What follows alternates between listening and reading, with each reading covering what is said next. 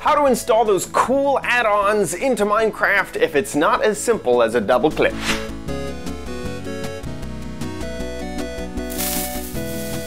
Hello everybody and welcome to OMGcraft. I'm your host, OMG Chad. Now recently, Minecraft has come out with a new Pocket Edition 0.16.0 and amazing add-ons are added to the game. But sometimes it's not as simple to install them. So let me show you what's going on. Okay, so here we are, and we're gonna be installing some add-ons. If you go to Minecraft.net and click on add-ons, it gives you a little tutorial on how to do it way down here. It says installation instructions, Windows 10. But unfortunately, if you actually read these, and I've read them for you, so you don't have to, it basically says, double click on a .mc world and it'll work, or double click on a .mcpack and it will work. Well, in my experience, that is not always the case. And so if you're trying to install something and it is not that simple, here's what you have to do. I'm going to be showing this to you on this Pikachu Pig add-on.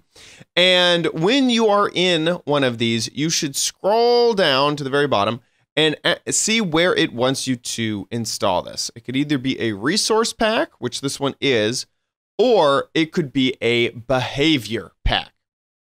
You're going to download it. It's going to come in as a zip, and you're going to want to unzip it. And I have already done that. Oops, one of these is it. Here are Pikachu add-ons. So this is the this is still in 7-zip. So when I drag it out, it will unzip it. Now, in order to find the area that the resource pack is located, it's actually pretty difficult. Before you start anything, navigate to your C drive, which is just local C drive, and click on users. And you're going to want to see which one is your user for this account. Now, you may see a few different ones, so you have to use your own brain to figure out which one's yours. I know that mine is Chad, this capital C H-A-D. So then go up here into this bar, and you can see it's sort of like a URL bar. And you're going to paste what is in the description of this video, which will look like this.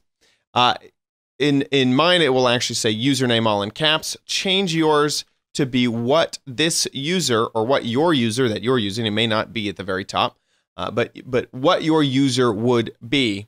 And that way you don't have to type out, you don't have to find this weird file that has all these weird letters, go through all this stuff. You just paste it in there and hit enter. Once you do that, oops, I went to the resource pack one.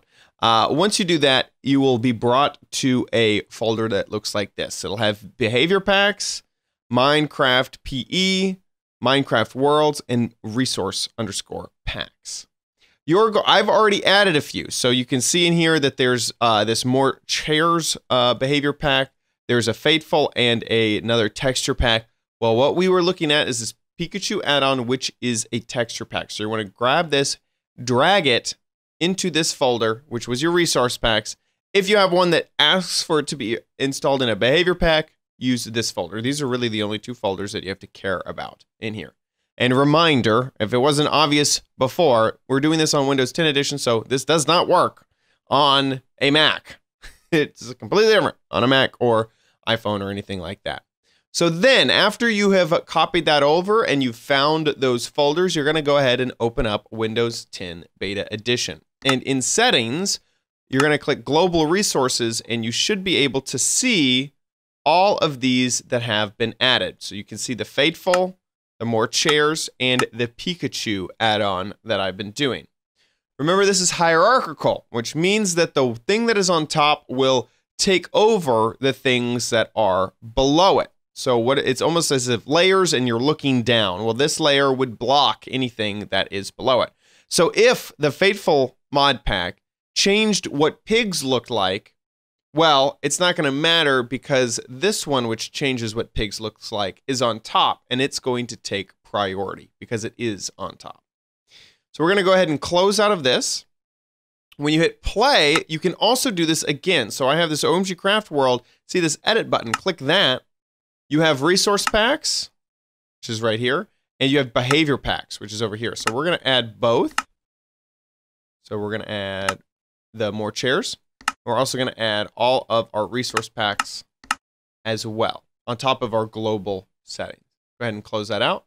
It's saving this. And we're going to go ahead and click in. Dun, dun, dun, dun, dun, dun, dun, dun, dun. And if all went according to plan, we should have our pig Pikachus. The pig spawn egg has been changed into a Pikachu. Where's there? There we go. into a, not a Pikachu, into a, this is obviously a Pokeball. Still makes the pig sound. You can also see that my resources have changed. All the name tags, the saddle looks like a crazy thing like that. And we also have a few chairs. Looks like these chairs aren't, didn't come out too well. But we should have a few.